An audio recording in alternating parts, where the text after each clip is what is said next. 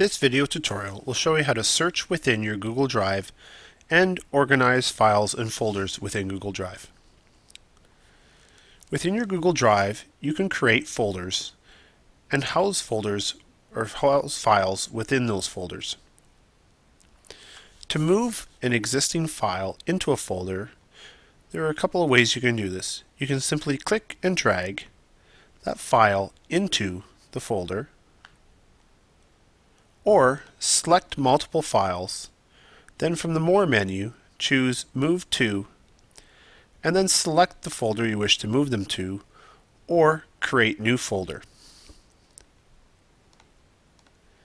You can also search within your Google Drive by simply typing in the name or part of the name of the file or document you wish to open and then selecting it. There are also advanced search options by clicking on the drop-down arrow in the search box.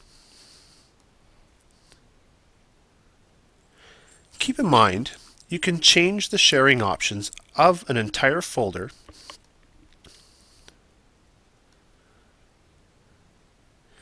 and then every time you add a document to that folder or create a new document within that folder, those documents will take on the properties or shared properties of that folder. However, within a folder, you can also change the properties, the sharing properties of individual documents, so they are not the same as the folder.